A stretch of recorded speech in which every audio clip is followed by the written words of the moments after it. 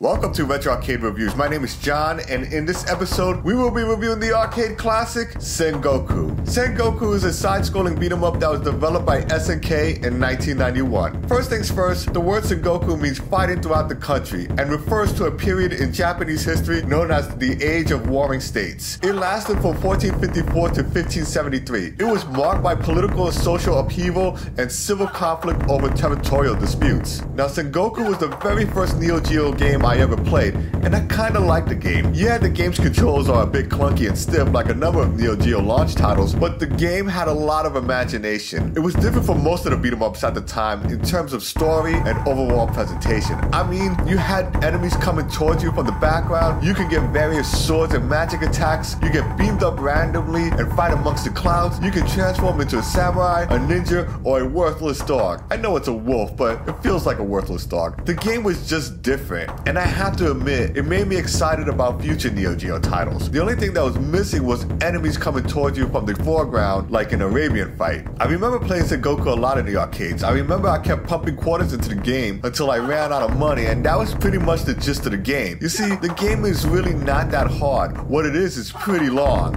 I mean, it's really long, so you're gonna be playing for a while. And I didn't know that at the time. Every time I would play the game, I thought I was inching closer and closer to the end, but I was far from it. I didn't mind though, because the game always had something cool visually to offer when you advance. In this game, you control a ninja or a cowboy, who are the descendants of two samurai who defeated an evil warlord 400 years prior. The warlord left a prophecy that he would return, and return he did, as you have to do battle against hordes of resurrected enemies from feudal Japan to stop him from world domination. You can obtain various orbs that can offer life, weapons, or a ranged attack as mentioned earlier. Now, the game reminds me of the 80s movie Big Trouble in Little China, and you may think that's a bit of a stretch, but hear me out. When you think of a cowboy and let's say a samurai joining forces, I know it's a ninja in the game, but a descendant samurai, remember? You may think of the 1971 movie Red Sun with Charles Bronson and Toshiro Mifune, and if you didn't, enjoy your youth. However, there are no parallels with Red Sun and Sengoku's plot. But let's fast forward to 1986 when Big Trouble in Little China hit theaters. In this movie, a truck driver helps a friend rescue his kidnapped girlfriend from a ghost of a 3,000-year-old warlord. Now keep in mind that Big Trouble in Little China was originally written to be a western, and if you look at Jack Burton's getup, who is the truck driver in the movie, it's evident that he can double as a cowboy, and his friend, who is just a quote-unquote restaurant owner,